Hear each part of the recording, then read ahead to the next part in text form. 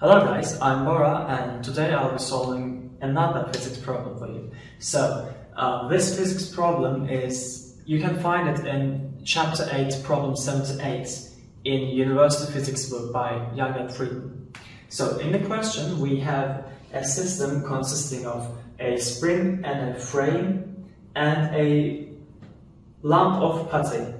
A putty in Turkish translates to as margin or jam margin, but it's just, some object with a mass, okay?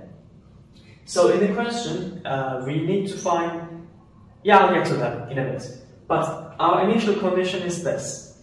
So, we have this system, a spring, and on the one end, attached a frame. The frame's mass is 0.150 kilograms, and we can ignore the mass of the spring. And the spring initial condition is stretched by 0.04 meters, okay? And we have a lump of putty, its mass is 0.200 kilograms. In the question, we're asked to find the height, the maximum height, or the maximum distance, you might say, that is covered by when this putty is dropped from a height of 30 centimeters with respect to the frame, okay? So this, makes a movement like this. We have this putty, we have this plate. It actually oscillates after that, but, at that moment, it goes to a H max, that is the furthest point, the furthest distance from its equilibrium point, okay? And we need to find that H, or H max. Actually, H max, but by finding H, we'll get to that. We'll get to the H max. So, if you want to solve this question by yourself, you may try now, but in a few seconds I'll be solving it. So, if you want to stop the video now, you may. Okay. So, for this question, there are several methods to solve this, but I find the law of energy conservation to be the most feasible one for this question. So it actually dictates this statement: the sum of the initial energies has to be equal to the sum of the initial final energies, provided that there is no external force on the system. Okay. So our system consists of these three objects: putty, spring, and frame. So initial velocity of the system,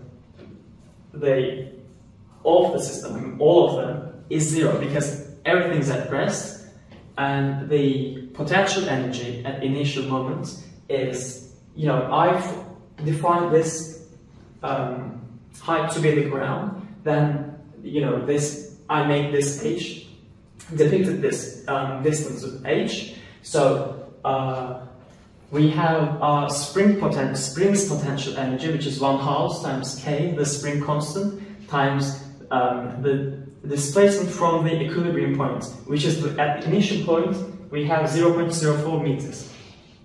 Okay? It's squared, actually. Plus, those potential energies, those two objects actually, we have the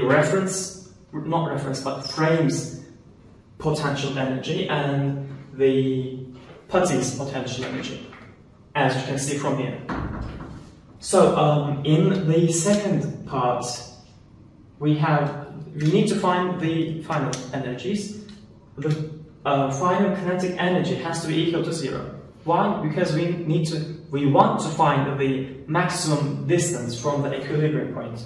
So if this isn't zero, as you can see from here, we're going to find this with H and the potential energy. If this wasn't zero and we have a constant, so not zero but some positive number, this would rise up. So this would need to decrease. This value has to be decreased. So in order to maximize this value, we kind of take it zero, and you can actually imagine that on the furthest point from the equilibrium, the velocity of the object is 0, okay?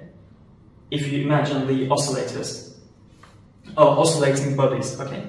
So, thus we have 0 final kinetic energy, and our final potential energy becomes this. Now, you might ask why. Why is it like that? So, let's just first focus on this area, on the inside of the parentheses. So, we have 0.04 plus h. Why? Because at this point, the initial point, we already had 0.04 stretch. So that was the distance from the equilibrium point of the spring, okay? Then, now we have something with h, okay? Then it has to add up, as you can see. I think you understand it, and if you think about it a bit, you'll absolutely understand. Then, why don't we have these kind of products? Because at this level, I call it ground, h is 0, so those factors become 0. Then we don't need to include them. I mean, I could have just written plus 0, but you know, it isn't really necessary. So, writing these and substituting these, you know, equations to the uppermost equation, we get this very long equation. Yeah, let me just go here so you can see it in full form. So, in this equation, what do we see? Which variables, or which unknowns actually? We have k and h. We need to find the h. We can actually derive h from something. That is, you remember the spring constant. How do you find spring constant? For springs, we have this formula, you know. F equals restoring force equals spring constant times the displacement from the equilibrium. Then we have 0.150 kilograms actually, because our restoring force is equal to the initial, not mass, but you know, initial arc. Okay, I'm just going to use that one. So 0.150 times 9.8, I think you get it, equals k times 0.04. So why that? Because we have the initial stretch by 0.04 meters. Then we have the k equals to 36.75. Then we have, writing this on here and thus getting h, we get 0.24 meters. Around 24 centimeters, right? So, but in the question, we can't stop here. In the question, we need to find the maximum distance from the equilibrium point. So, h is not the maximum. H plus 0.04 is the maximum. Because our initial stretch is 0.04 meters. Then we have, adding up those two terms to numbers, we get the 0.28 meters, around 28 meters, and this is the solution to this question. Thank you for listening, actually. And if you have any questions, you can leave it on the comment section.